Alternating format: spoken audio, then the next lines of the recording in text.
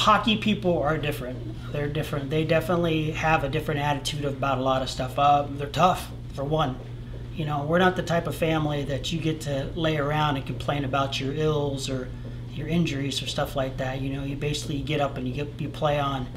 My oldest son, Victor, is he'll be 16 in October, and he started playing when he was 4 years old. And you know, at that time, I started playing the year that Victor was born in the adult leagues. I knew a lot about hockey from watching hockey, and then started to get more and more education about it. And I said, well, I'll coach him when he's a mite. And that's what they are, a mini mite. And then I coached him then, and then you kind of keep waiting for the next guy that's going to coach to come up and step up. But there weren't guys. You know, a lot of dads don't skate. They don't play hockey. So each year we continue to stick with it. So, and then you end up, I guess now it's 12 years of it, either coaching Vic or Ollie. So, and it's a big thing is just being there and enjoying the experience with them as well. I'm Army medic, or a retired Army medic now. So a couple combat tours, 22 years active duty. And then also my real profession is I'm a nurse by trade.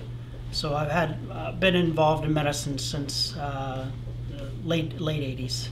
This deployment, I deployed as a company first sergeant, took a company over there, and responsible for soldiers, 5 geographical areas across Afghanistan. So a lot of travel, checking on my guys. I really wanted to push the kids to leadership and you know, taking responsibility, because you know I kind of see it the same way. Military's a team, hockey's a team, and that's how I feel about it. So. As a child, we grew up skating. We had a pond in on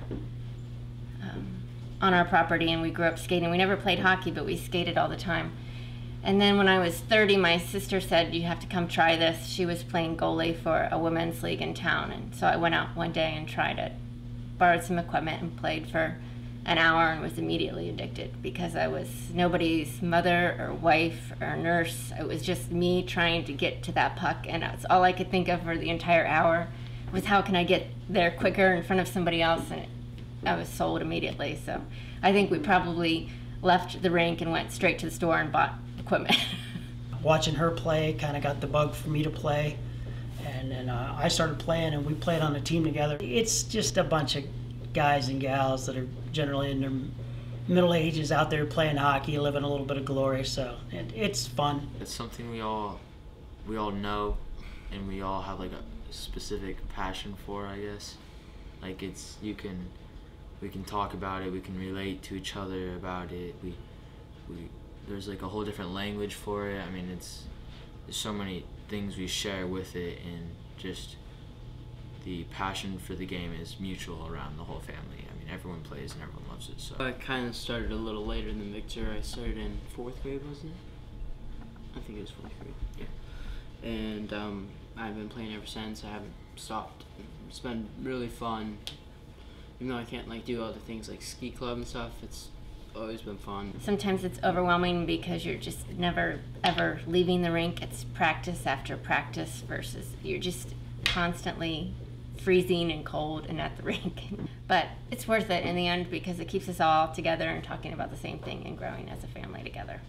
I can't remember not playing it. Like, I don't remember a time where like I didn't play it. I don't remember a time where it wasn't like influence in my life and stuff like that. So it's always been a huge part of my life. And we all enjoy it. We like to watch it. We like to play it. We like to talk about it. As a family, that's really what it is. It's an opportunity for us. It's something we all bond through.